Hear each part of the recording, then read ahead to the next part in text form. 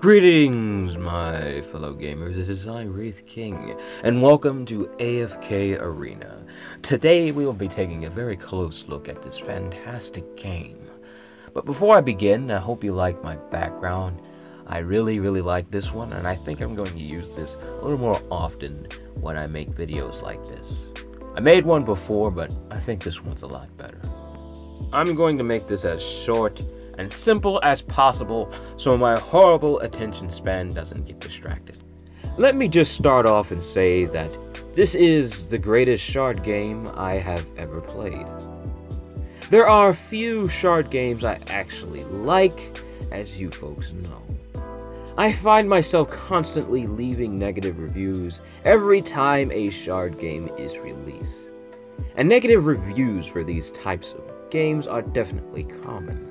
However, this game is definitely very different compared to the rest. Actually, I was considering leaving it completely out of the same category as other shard games because heroes are not obtained mainly with shards. Which leads me into my favorite aspect of this game. And that is the way heroes are attained. Every time I play a shard game like this, I always go to the character list and set a favorite and focus on farming for that particular character and leveling them up once I get them.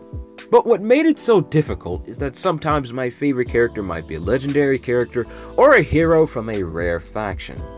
And in most shard games, these heroes are usually locked behind a VIP wall, or my least favorite thing in gaming history, RNG.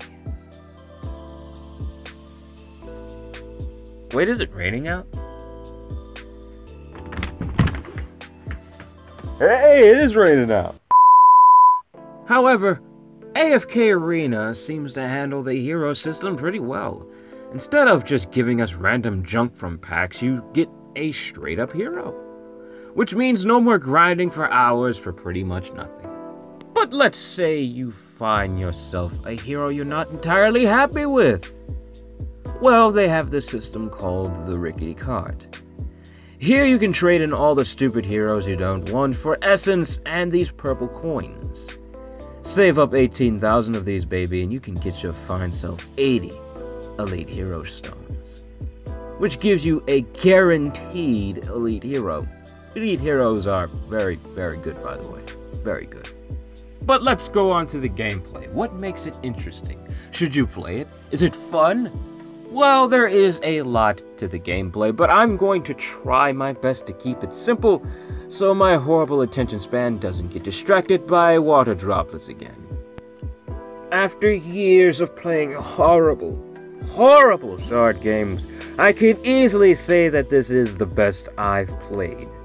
Not only is it fun to play, but it has something to it that most shard games just seem to ignore these days, and that's giving their massive character list some lore. But before I go too far into the lore, because I guarantee you I will get distracted by that, let's talk a little bit more about the gameplay. What you're seeing here is the arena. As you may know, I really like arena combat in a lot of different games, particularly RPG games. They seem to get the arena pretty well in almost every RPG game I've played.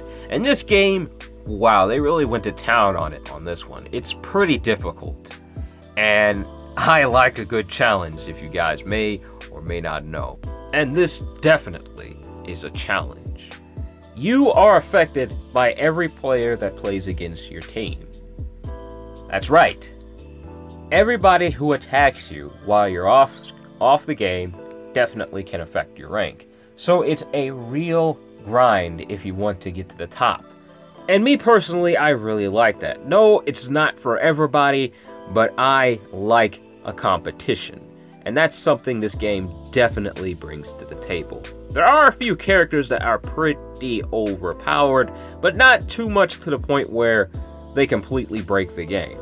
With a little thought and strategy, you should be able to beat the game regardless of how powerful a hero might be on the enemy team. But the arena is not the only game mode.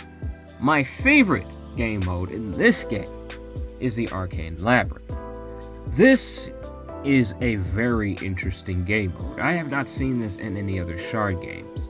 I've seen similar things. Some of them are called expeditions, exploration, etc., etc. They're usually called something like that. But in this one, it's a lot more complicated. You do get rewards after you beat every fight, but these rewards are only meant for the Arcane Labyrinth. Now I'm gonna beat this team right here and show you guys what I mean. Set up my team here. Make sure they're positioned right. Alright. This should be pretty easy though. They're only level 70s. Put it on ×2 so I can speed up the battle a little bit. That guy's really strong. That lion guy, he is crazy. If you get him, you're lucky. Level him up, he's really strong. But alright. This is what I'm talking about right here. These are the items I'm referring to. All of these items affect your heroes in a very unique way. Some of them affect their abilities and make them even more powerful. Sometimes they affect certain heroes' stat lines. As a good example would be the Beast's Claw up here. It increases the damage of my agility-based heroes by 20%, but since I do not have too many agility heroes, that won't affect me very much at all. The next item on the list here is called Carnal Desire. What this does is it increases all teammates' life leech by 8 points for every Mauler hero that is on your team.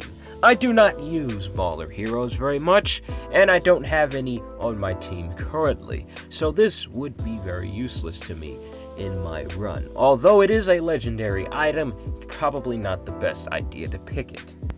The next item is called Lament. Hopefully I pronounced that correctly. At the beginning of a battle, Grizzhall is able to use his reanimate ability without using any energy. That sounds really powerful, but unfortunately I do not own Grizzhall.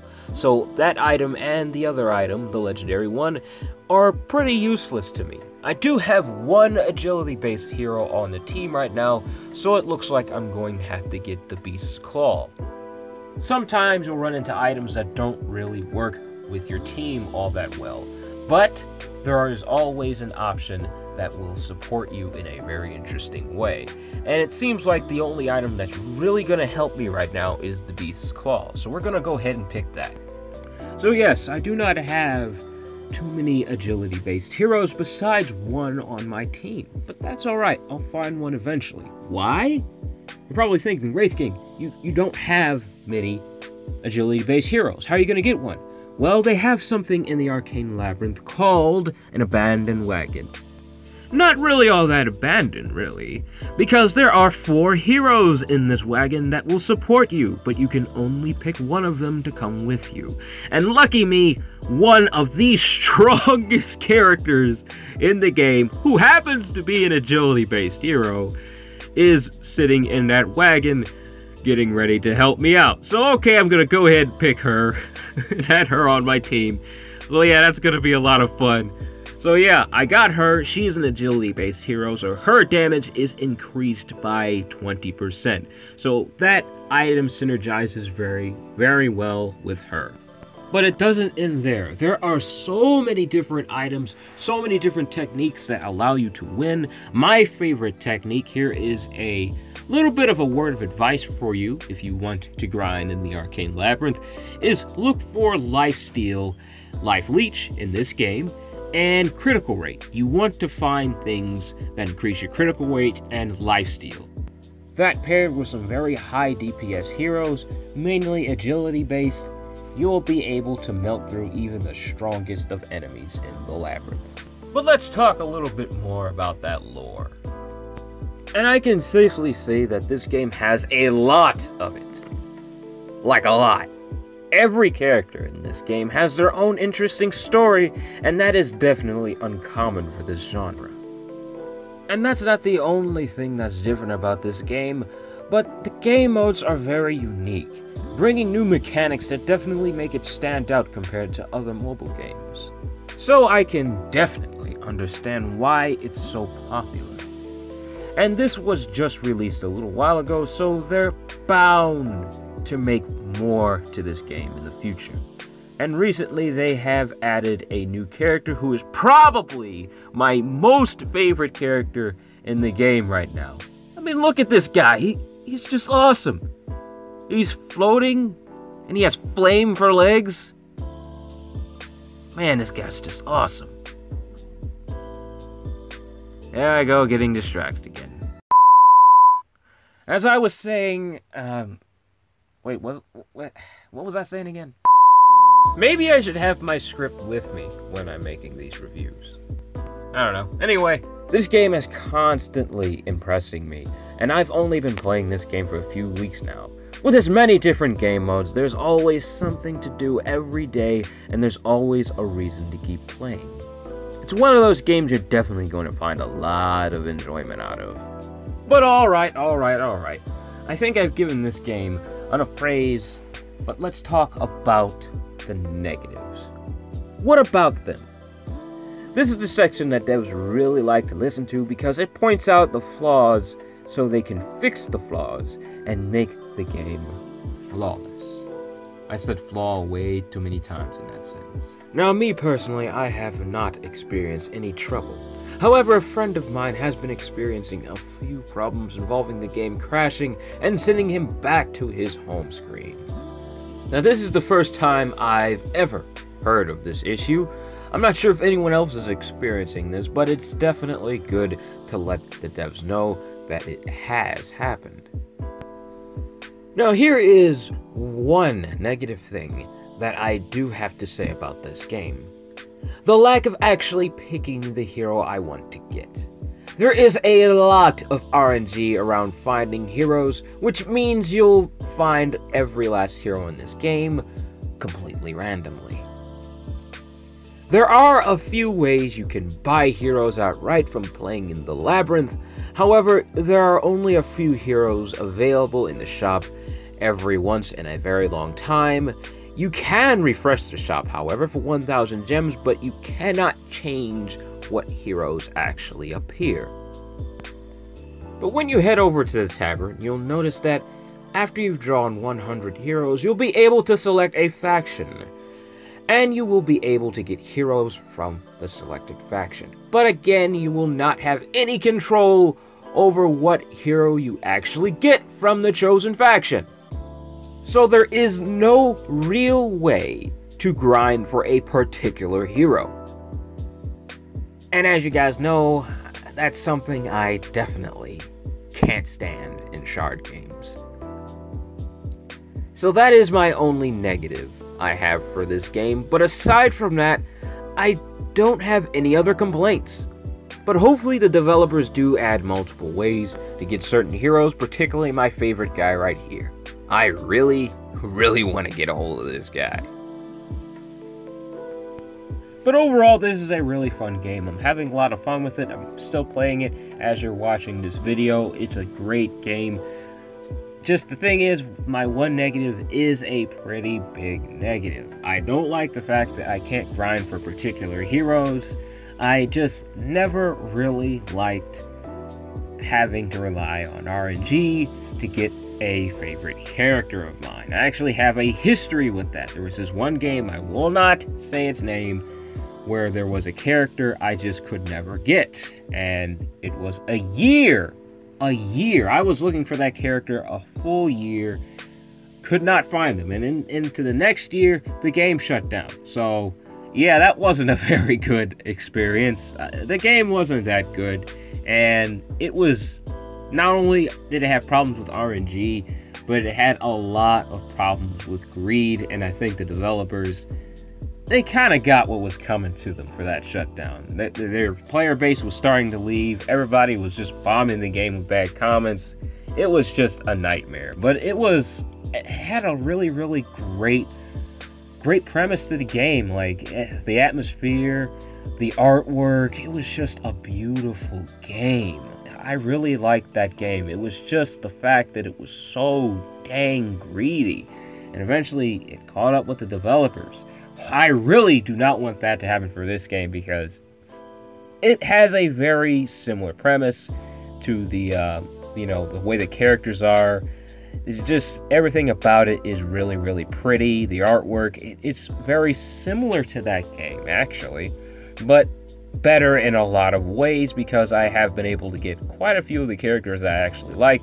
As you guys might notice, I do have a lot of Graveborn heroes. This guy right here is my favorite Graveborn hero, who I've been actually pretty lucky to get at all. I'm really lucky to have him.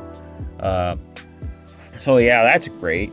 But there might be some people who do not have the characters they want. And a lot of the characters they want, they probably don't have. So hopefully the devs do add more ways to get particular characters instead of random ones. I would really appreciate that. But anyways, that is all the time I have left for this video, my fellow gamers. This is a really, really good game. I am enjoying the time that I have had on this game, and I'm pretty sure you guys are going to enjoy it too. I'll leave a link in the description so you guys can check it out. But in the meantime, my fellow gamers, take it easy for me. Remember, leave a like, comment, and subscribe to the channel so you can be a part of the Dark Kingdom. In the meantime, take it easy for me, alright? Bye.